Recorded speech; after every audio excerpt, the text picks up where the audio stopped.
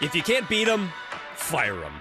That's the mantra of the modern-day NHL team, and my, oh my, have there been a lot of firings. Since the start of last season, 18 bench bosses have been, well, as the press releases would put it, relieved of their coaching duties. But what those releases actually mean is... You're fired. John Hines, Peter Laviolette, Dallas Eakins, Daryl Sutter, Gerard Gallant, Brad Larson, Mike Babcock, Jay Woodcroft, Dean Evison, Craig Berube, DJ Smith, Lane Lambert, Todd McClellan, Lindy Ruff, Don Granato, David Quinn, Dave Haxtell, and finally, Sheldon Keefe. They took our jobs! Yeah, they're down. Took our jobs. They did. Well, it's crazy how many have been canned in such a short period of time. It's even more absurd when considered Keefe, Haxtell, Ruff, McClellan.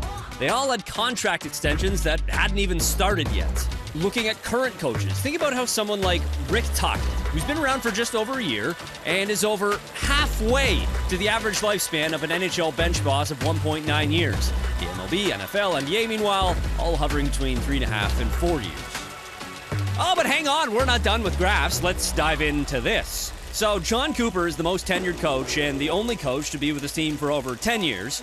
And then, at the complete opposite end of the spectrum, over 80% of current coaches have been with their teams for less than 2 years.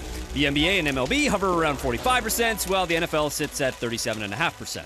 Whoop-de-doo! What does it all mean, Basil? Great question. So in the world of the flat cap, which we've had since COVID, organizations have been short on ways to shake up a team. Not a lot of player movement. So if a team doesn't reach expectations, the coach is the easiest casualty.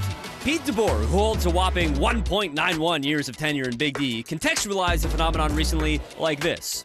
We coach in an age where everyone talks about the modern athlete building relationships in order to coach them. And how do you do that with that kind of turnover? It's like going on a date and getting married and divorced before the appetizers show up. Well, it doesn't seem like any other coach is at risk of divorce this season. We can't say that for certain. And with saying that, the question at the tip of every hockey fan's tongue is... Who's next?